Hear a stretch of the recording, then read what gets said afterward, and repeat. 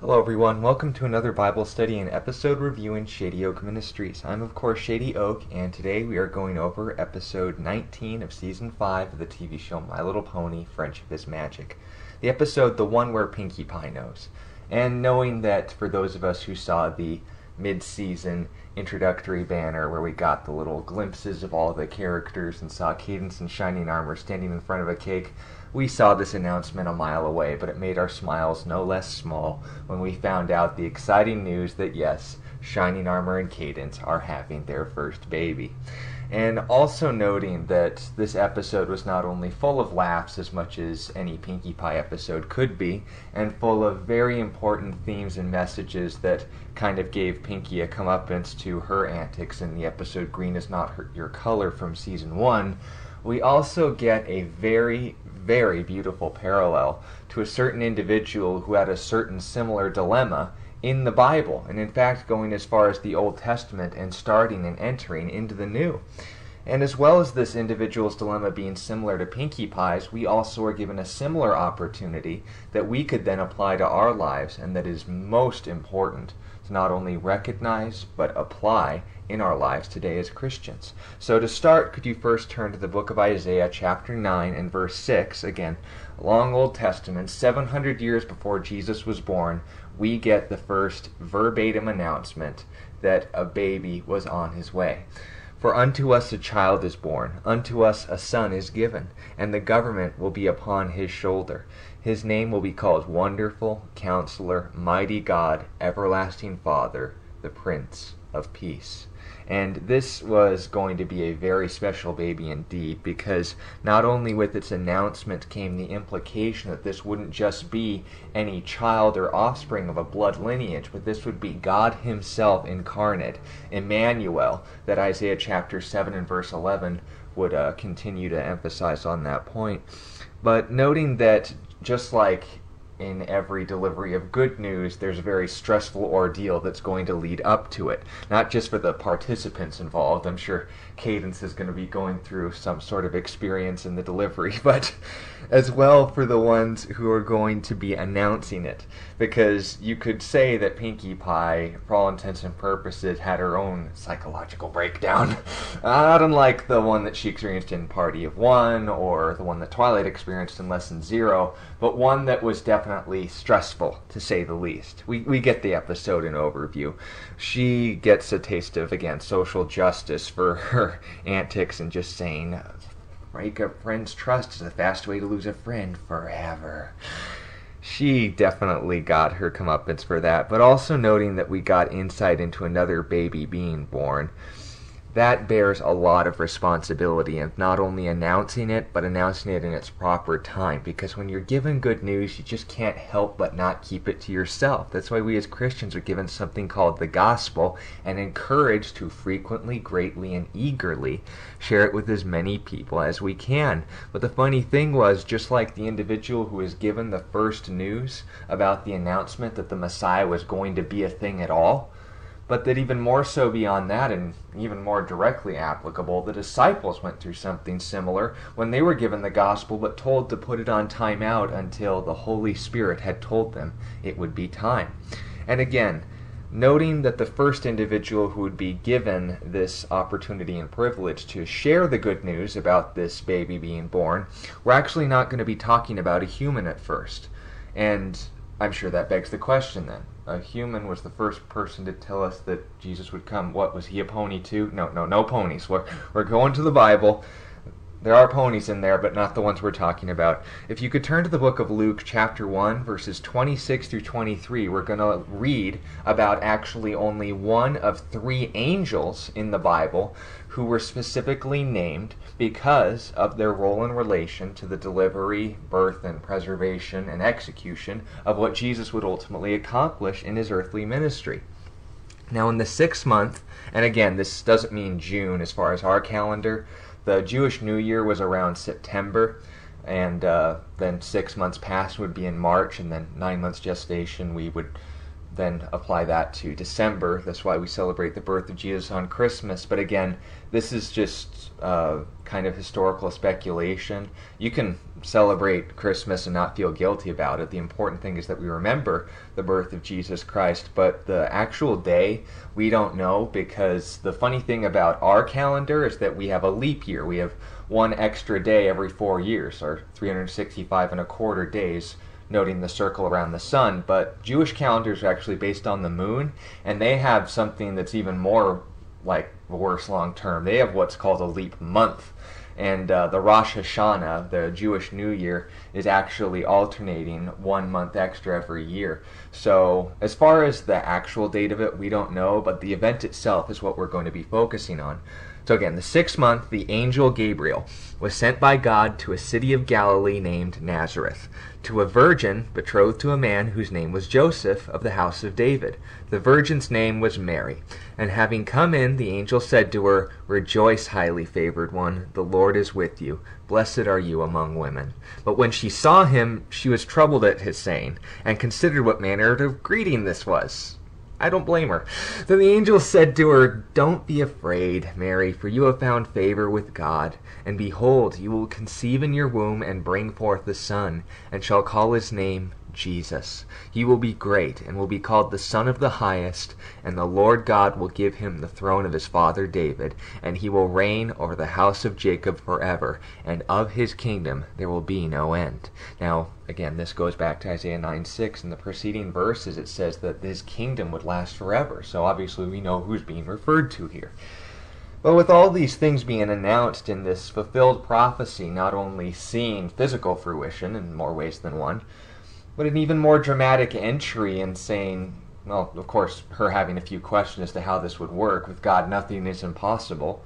How can I, have a baby if the baby process, I'm not married yet, so that there's no football going on here, the X's and the, you get the idea. That hadn't happened yet. So she had questions, but it wasn't that she was doubting that God was capable. She just needed to know how this was going to go down.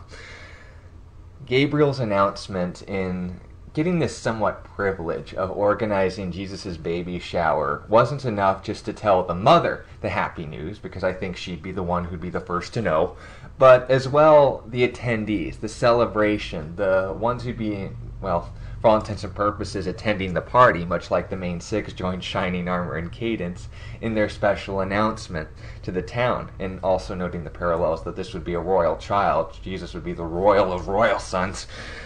I want you guys to skip ahead to chapter 2 and verse 8, where we actually read about a certain similar passage that I'm sure you guys are all familiar with, for those of you who've been exposed to the Christmas season.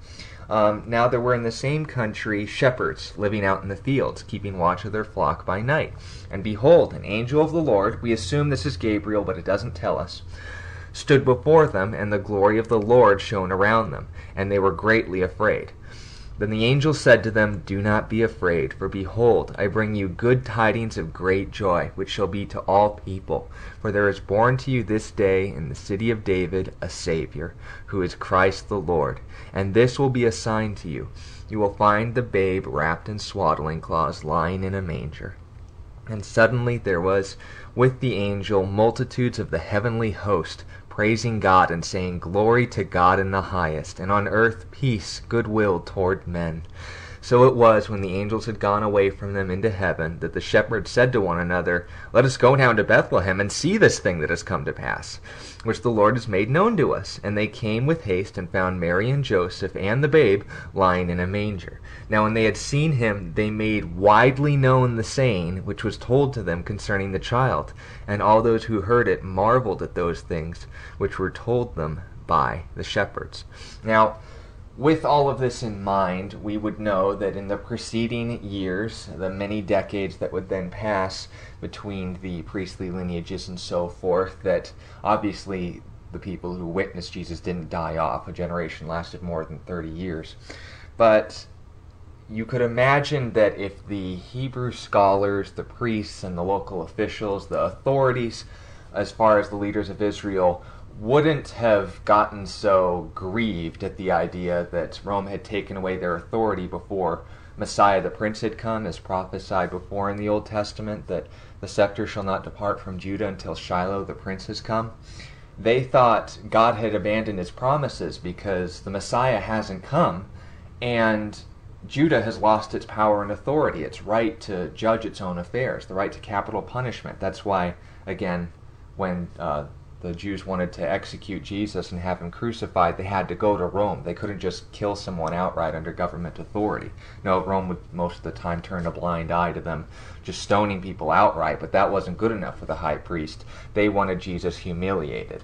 And again, this was all according to God's plan, and Jesus volunteering for this process. It didn't catch any of them off guard. But noting all of these things are very interesting. Why then didn't the rabbis recognize him if the shepherds already told them about this event? Well, it's probably because they didn't go to see it for themselves. I mean, shepherds weren't very highly viewed individuals in those days. They were essentially the windshield wiper homeless crowd of individuals that you just kind of kept at a distance, guttural mouth, not hanging out with animals that smelled just about the same as they did, and so on and so forth. Not very highly favored positions in the job market. So odds are the reason why that Jesus wasn't recognized as the Messiah is because despite all of these prophecies being fulfilled, that the religious people couldn't be bothered to listen to fulfilled prophecy. They had their schedules to go to. They had their lives to keep in order. It didn't matter what God did as long as he stayed there in church on Sunday and I fulfilled my obligations there. You see the issue? But even more so than that, imagine the frustration that Gabriel was going to in saying that we announced this not only 700 years in advance, but God himself even announced it, saying, Eve, you're going to have kids, and their kids are going to have kids, and from your seed shall come the one who will crush the serpent's head, the one who caused all of our problems in the world. You're going to have a child that will come from your womb that will destroy the power of sin forever. And obviously it wasn't Cain, Seth, Abel, or any of the other number of unmentioned kids that Adam and Eve had, because we can be sure it was more than just 3. But even more so beyond that, that ever since the creation of the universe and then the fall of man, God announcing his plan to redeem us, and he's saying, look, I've scheduled this party, I've announced that the royalty are going to be coming, everything's set and no one's showing up. You know what, priest, if you're not available, I'll get the shepherds. Shepherds tell everyone, whoever comes, they're going to get the show and sight that will echo into eternity. But here's the other interesting thing too, is that what made these shepherds so eager and so, well, actively used by God to not only share this good news, but why they just couldn't keep it to themselves and were literally in the same place that Pinkie Pie was trying to keep herself from since the start of the episode. Well, here's the thing. It was that they were available.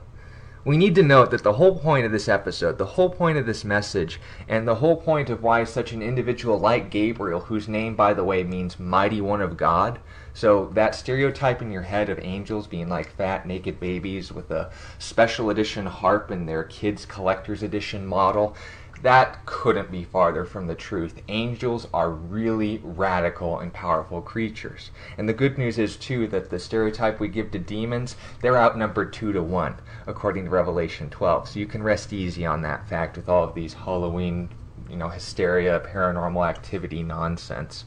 The only power that the enemy has is what we give to him. If we side with the one who actually is in charge of them, then the battle's over. But with all of these things being laid out on point, we need to note that with God arriving as a baby, with all of these incredible things spoken centuries, if not millennia, in advance, being predicted to the T on this very special day, what gave the shepherds and Gabriel himself such a privilege to not only announce this, but to actually see and witness it for themselves?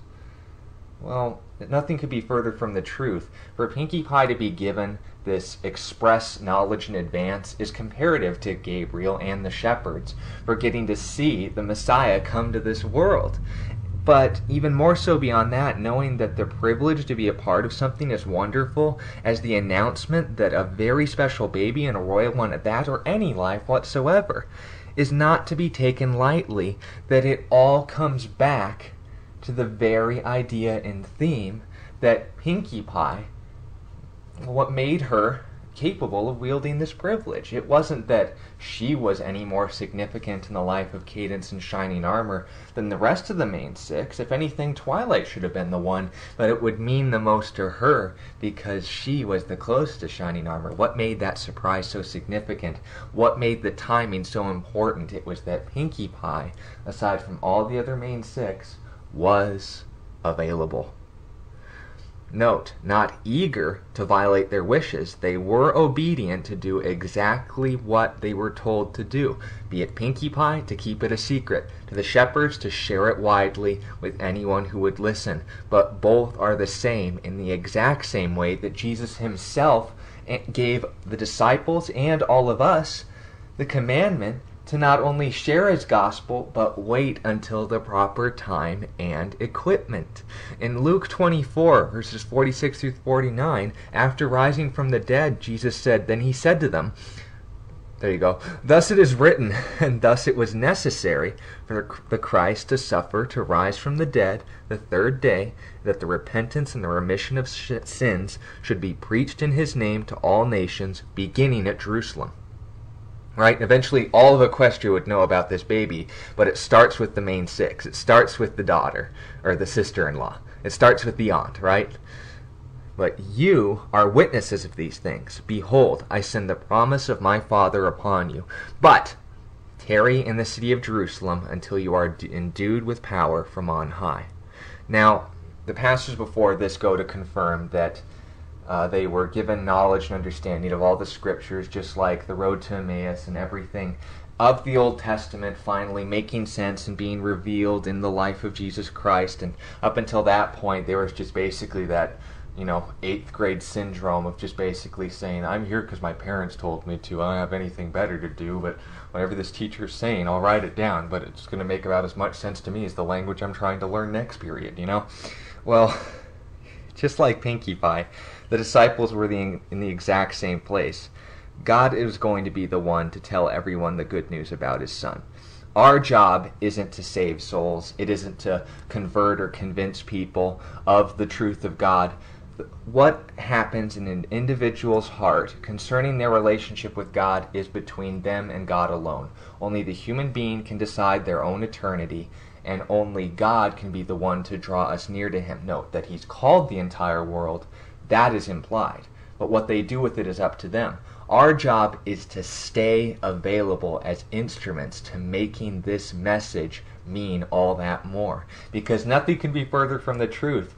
Twilight's wingspan fully showed when she saw and heard this news that she was going to be an aunt. But that even more so beyond that, and for all of Equestria, this was a special day because a new member of royalty would be joining into the foray. And even more special, even more significantly, and even more eternally significant in that it's proven history that God himself entered into a moment of history, revealed himself to us, became a part of us, suffered with us, died for us, and rose again, demonstrating his divinity, so that we could not only see and know that God loves us, but have a message to share with the rest of the world when he himself is willing to speak through us. That's the gospel, not only spoken by the Holy Spirit, but through us, shared through him. And just like the shepherds, just like with Gabriel, the one thing that makes us any different from the rest of the world is not only our position at the time, but our availability and willingness to obey him. You go street corner to street corner preaching the gospel. If God's called you to do that, he will provide the increase. But exactly like this ministry, we are simply presenting the gospel where it's available and where God is called. He'll be the one to ultimately decide what you do with this message. But I want to exhort you today. Don't waste this opportunity to not only know that God has visited us, but also be willing and ready to keep this information in store and stay excited about it. So excited, in fact, that it would make Pinkie Pie look like Maud Pie in comparison to how eager we are to share the gospel, so that by the time that God finally does call you to share it, that you are literally setting off the same amount of light show and fireworks that the angels themselves had when waiting thousands of years to finally celebrate God's plan that they themselves are still shocked at. would finally be able to tell men, God is with us, God is for us, and now God is in us. That's the gospel, that's the good news, and that's the message. And if you want the privilege of sharing it, you've been given it today. Stay available with it. Stay prepared and ready to share it. But most of all, don't underestimate the privilege that you have of hearing this, because it won't be much longer before this message becomes illegal.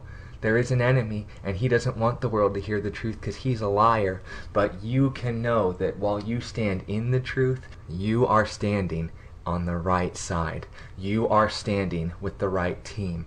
And with the proper equipment, we will overcome any enemy as long as we obey his orders and march only where we're told to. Thank you for your time and listening to this study. I hope it's been a blessing to you and provided some insight on Scripture that you probably weren't aware of, for the term angel being malachim in Hebrew, but you didn't think it meant messenger. But with all of these other different things and details, if you have questions about further stuff that we weren't able to discuss in this passage, stuff about Christmas, the historical context, Hebrew calendars, and all these other different things, leave them in the comments below. I'm more than happy to talk to you about them. If you would like to encourage the ministry, leave a like and subscribe. It's a great encouragement. But most importantly, exactly like the theme that we've talked about in this study, here's your equipment, here's your calling. If God has called you, and if you know anyone who would be blessed by this message and needs to hear it, please don't hesitate to share this with anyone you feel needs to hear it. Thank you for your time in listening to the study, and remember, Jesus loves you.